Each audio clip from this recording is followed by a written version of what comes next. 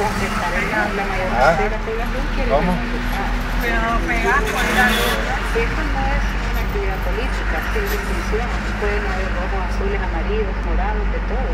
Porque yo, por ejemplo, no estoy en representación de ningún partido, yo estoy como ciudadano apoyando este proceso.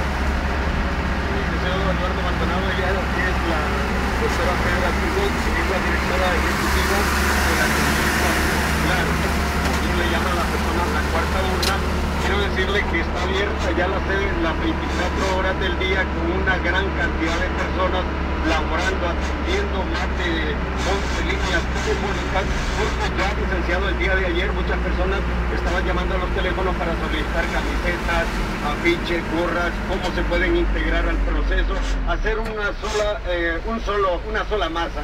O sea, estamos hablando de que ya el pueblo hondureño ya se dio cuenta de que es necesario esta consulta de opinión popular. Mira que está levantando para que este próximo 28 de junio está levantando el pedazo de realidad. concreto de la tenemos presión. los teléfonos, licenciados, aparte de las papeletas es importante darle los números de teléfono a las personas para que puedan llamar desde ya y puedan hacer las consultas necesarias. Tenemos el teléfono 235-6587, el 235-6452, el 235-6190, el 235-6096, el 235-6084, el 231-0782, el 231-1465, el 231-1594, el 231-1085, el 232-0180. Bueno, son un montón de teléfonos. Un montón de teléfonos. Un montón de teléfonos de que no los podríamos mencionar todos, pero hay uno que es el